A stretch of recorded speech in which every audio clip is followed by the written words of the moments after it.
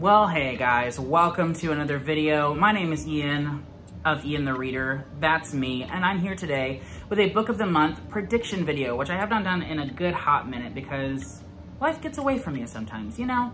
But today, yes, I'm going to be jumping back into my predictions for the Book of the Month box. This is something that I've done a lot on this channel. I love Book of the Month. It's a really affordable book subscription box that features a lot of great new publications from a variety of genres, and they have a great backlist of books as well for you to pick from. I'll go ahead and leave a link down below for you to go ahead and get a discounted first month if you would like to try it. It does ship to the US and Canada now, so that's great. But yeah, in this video, I'm just going to be talking about my predictions for the 10 books that I think have a possibility of being featured in Book of the Month. Now, that's not to say that I will be at all correct, because if you've watched these videos ever at all for any length of time, you'll know that I have a hit or miss track record, but this is just focusing on the books that I think have a really good possibility of being featured, and I always like to see how many I get right, so we'll see. Before we jump into the video though, I would love to hear from you guys. What books are you hoping to see in the February Book of the Month box? And did you order a box in January? I didn't, but I think there are some books that were featured in January that I might like to add as add-ons for future boxes. So I'd love to hear from you guys though, please let me know. So going into this year, I am gonna be doing things a little bit differently in these videos. In the past, what I would do is I would pick 3 books from each genre that are typically featured in Book of the Month, and I would talk about those. But to be honest, one, there are a lot of those books that I didn't really know a lot about and I didn't really feel like I could pitch to you guys, and there's still gonna be some of those in this video, but holding myself to 3 of each one was a little bit more challenging, and on top of that, that was just a lot of books to talk about. And so rather than do that in the future, I'm going to be doing a more finely tuned list of books that I think or hope will be featured, and that's going to be 10 titles, not necessarily divided up into genre, just 10 specific books that I think have a good shot of being featured. And how I'm going to be talking about them is in order of release date, so I will be going from the most soon to its release date to the latest release date, if that makes any sense. You know what I'm talking about. So that's the plan going forward, 10 books going in order of release date. There you have it. Let's go ahead and get started though. The first book I wanted to talk about is the only book on this list that is already out at the time of my filming. There is one other January release, but this is the only book that is already out, and that book is How to Sell a Haunted House by Grady Hendrix. I love Grady Hendrix's books a lot. They are so much fun. He writes like horror books, like kind of horror, like mystery, thriller, suspense kind of books, but you know, with horror elements. He's a really popular author. He has some really amazing books. I have read 3 so far, I think. I've read Final Girl Support Group, My Best Friend's Exorcism, and the Southern Book Club's Guide to Slaying Vampires. So if any of those titles or books sound familiar or interesting to you, you may want to pick up How to Sell a Haunted House by Grady Hendrix. This sounds really fun, and it's definitely a book that I want to read and I'm hoping to read. I have been holding off on picking up a copy just in case it does happen to be featured in February. Now, he is quite the popular author, and oftentimes they don't do early releases for super popular authors, so I could definitely see this being featured in February, even though it wasn't featured in January. So what this book is about is it follows 2 siblings whose parents have just died at the end of the coronavirus pandemic, and essentially they are estranged from each other, but now they have to come together to sell their parents' house, which may or may not be haunted. So that sounds pretty fun. So far, this book has a 4.16 on Goodreads with over 1,500 ratings. And like I said, this book is already out. It came out on January 17th. It comes in at 419 pages, which is a little bit on the longer side, but not crazy long by any means. I could definitely see this being a late addition to Book of the Month selection. I would love it if this was a February pick. Moving on to book number 2, we have a book that has actually already been sort of confirmed as a Book of the Month selection for February. If you haven't already seen, the Book of the Month website and or app has a hint that has been posted for February, and this book is very obviously going to be the pick. But the book that I'm talking about is Mame by Jessica George. And yes, that is how you say it, because the description of how to say it, like the phonetical spelling, is in the Goodreads description. Speaking of which, let's go ahead and talk about that. So this book is a contemporary fiction work revolving around a girl named Maddie, who is a young adult. She's the caretaker for her ailing father, and her mother is often just out. She's visiting Ghana, going all over the place, and she feels stuck in her life. She's the only Black woman at her place of work, and so she feels very much isolated in that regard, as well as just the situations that she finds herself in life have her feeling trapped. But one day she gets the opportunity to leave and blossom a bit for herself, but it's not an easy road, and things definitely get complicated from there. This book sounds really wonderful and moving. It has been getting some really good reviews that I've seen on Instagram and Goodreads. It currently has a 4.30 on there with over 1,000 ratings. And like I said, this book does come out at the end of the month. January 31st is the release date, and the page count is 320.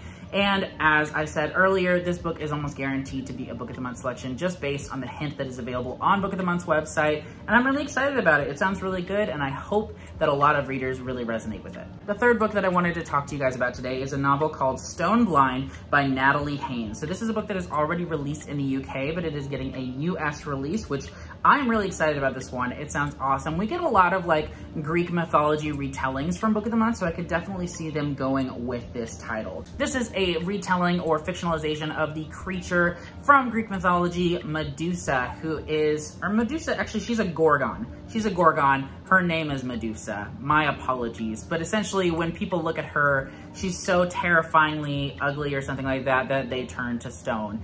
And it's about her and about her life and her backstory, and I'm super hyped about that. It sounds so good. We'll definitely be reading this. It currently has a 4.02 on Goodreads with over 4,000 ratings. The release date for this one was September 15th in the UK, but it comes out on February 7th here in the US.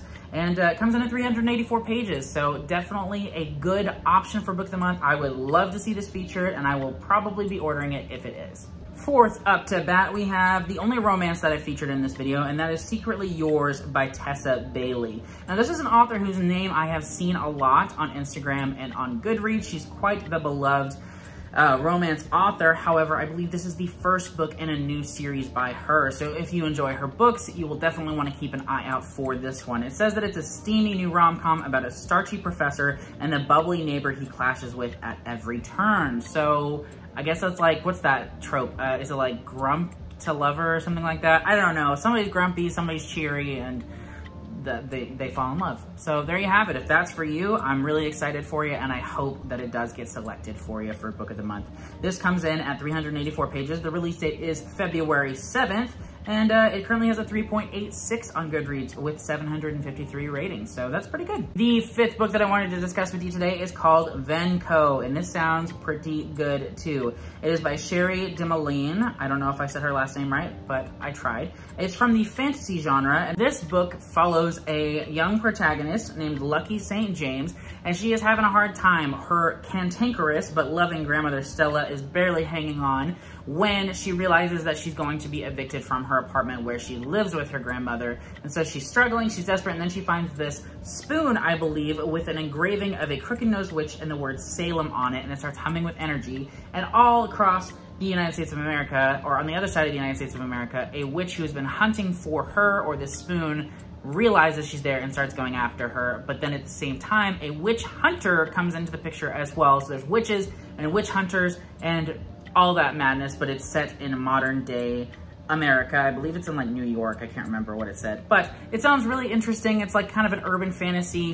type of book. It's been getting some really good reviews. It currently has a 3.91 with 128 ratings. So not a ton of ratings, but I could definitely see this being picked by Book of the Month. It is 400 pages exactly, and it comes out on February 7th. This sounds like a really exciting title, and I'd love it if it was picked. The next book I wanted to talk about is called On the Savage Side by Tiffany McDaniel. If the name Tiffany McDaniel sounds familiar to you, that is because one of her previous books, Betty, was featured as an add-on for Book of the Month. It was never a specific like Book of the Month pick for that month, but it was a featured add-on. I ordered it, but I have not read it yet. Definitely want to, especially after seeing the reviews for her new book, On the Savage Side. So rather than the kind of contemporary or like literary fiction that she normally writes, this delves a little bit more into the mystery thriller side. You've got 6 women, mothers, daughters, sisters, who have gone missing. When the first is found floating dead in the river, it reveals the disturbing truth of a small Ohio town. Inspired by the unsolved murders of the Chillicothe 6, this harrowing and haunting novel tells the story of 2 sisters, both of whom could be the next victims, from the international bestselling author of Betty. So it is still kind of like on the literary side, in that it's inspired by true events. It features this small Ohio town and kind of delves into that history, as I have read in the synopsises and reviews, but it is very thrilling. It features this mystery and this serial killer, so it sounds awesome, and it currently has a 4.46 on Goodreads, which is an amazing score. It has 316 reviews, so not a ton yet, but people are loving it. It is a 464-page book, which is a bit long, but Betty was long as well, and they did have that as an add-on, so I could see it either being an add-on or a main pick. and it comes out on February 14th. I am super looking forward to On the Savage Side, and I will definitely read it, regardless of whether or not it is a Book of the Month selection. All right, next I have Some Questions for You by Rebecca Mackay. So this is quite the popular and beloved author, the author of The Great Believers, which got quite a bit of acclaim. This sounds really good, and it also is an author who normally writes like literary contemporary, who is now drifting a little bit more towards the mystery side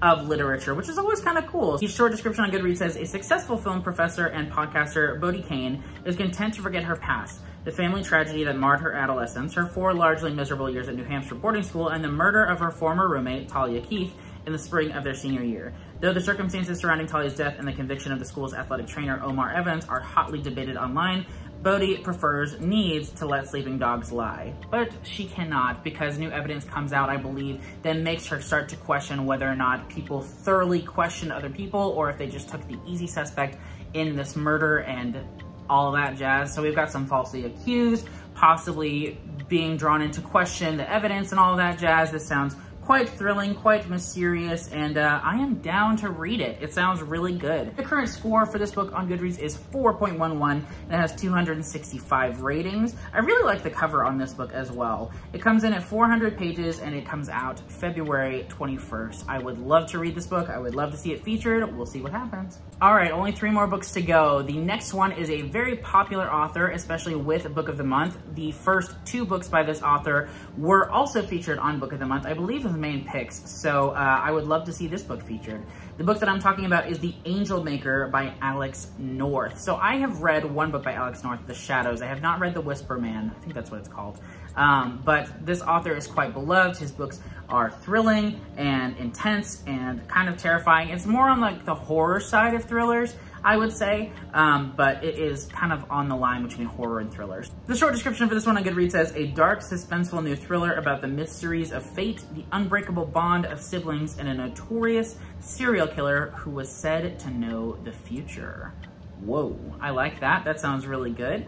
I would really love to read this. It looks like you've got kind of a detective point of view, so it's almost like a procedural type situation, but you have those sibling bonds in there and a serial killer, which is always an exciting addition to a book. Yeah, I think this sounds great. It does currently have a 3.68 on Goodreads, which is not super good, but, you know, mystery thrillers can sometimes be pretty divisive, so I wouldn't necessarily take that as a reason for you not to read it if it does sound interesting to you. It currently has 457 ratings as well, so we'll definitely get more when it's released on February 28th, and it comes in at 336 pages. I could definitely see this being featured because this author has been featured twice before, but we'll see. Next, we have the only straight-up historical fiction book that I have chosen, but this is one that I could definitely see being featured for Book of the Month, and that is Time's Undoing by Cheryl A. Head. So this is a book that I hadn't heard about before doing my research for this, but it sounds really good. Here's the short description. A searing and tender novel about a young Black journalist's search for answers in the unsolved murder of her great-grandfather in segregated Birmingham, Alabama, decades ago, inspired by the author's own family history. So we have 2 different settings, actually. It is in 1929 and 2019, so you have that historical fiction setting, but I was wrong earlier when I said that it is straight-up historical fiction. It is the only one that can be categorized as historical fiction, but there is still that mystery element to it, which, again, I love it when you have other genres of fiction and then you add mystery in there. It just makes a book so much more compelling to me, and I definitely think that this is going to be a book you're not going to want to miss. It currently has a 4.24 on Goodreads. It only has 38 ratings, so it's a great time to hop on it if it is a Book of the Month pick. It does come out on February 28th, and because of the fact that this is a debut novel, I believe, I could definitely see this being featured because Book of the Month does love to feature add-ons or main picks that are debut novels, and this sounds right up my alley. It sounds right up the alley of a lot of Book of the Month subscribers. I think I could definitely see this book being a Book of the Month pick. And the last book that I am featuring in this video is the only book that I think could be featured in February, despite the fact that it comes out in March. It has an early March release date. It is a debut novel, so I could definitely see being featured early, and it just gives me Book of the Month vibes. The book that I'm talking about is The Golden Spoon by Jessa Maxwell. This sounds super good. I have an e-arc of it, but I haven't started it yet, but here's the description. A killer is on the loose when someone turns up dead on the set of a hit TV baking competition in this darkly beguiling debut mystery that is perfect for fans of Lucy Foley, Nita Prose, and Anthony Horowitz. Soon to be a limited series on Hulu. Already! That is crazy to me that this book just came out, or it hasn't even come out yet, and it's already been picked up by Hulu. So it definitely seems like it could be a Book of the Month subscription pick, and it's going to be a popular book for sure. Like I said, this book does not come out until March 7th, so it would be an early release for Book of the Month, but I could definitely see that happening. The current Goodreads score is a 3.78 with 340 ratings. I really like the cover on this one, and I could just see like the Book of the Month logo in that corner. Let me know if I'm crazy for that, but I could definitely see it. And the page count for this is 288, so it is on the shorter side. It's less than 300 pages, and Book of the Month does like to feature some shorter options as well as the longer options and like the mid-length ones, so I could definitely see this as a pick. I would love it if this was a pick, even though I have the e-arc. I really like the cover, and I'd love to see it on my bookshelf. I would. But thank you so much for watching. I do hope that you enjoyed. Please let me know down in the comments which of these books sound exciting to you and which ones that you think could be a Book of the Month pick for February. For me, I would really, really like to see the Grady Hendrix book. I would also really love to see maybe Coven. Really, a lot of these I think would be really great Book of the Month picks. The Golden Spoon, I mean, there's a lot of options. And obviously there are so many more books that could be featured in Book of the Month. These are just the 10 that really stuck out to me as possibilities. So thank you again so much for watching. Hope you enjoyed, and I'll see you in the next video. Bye.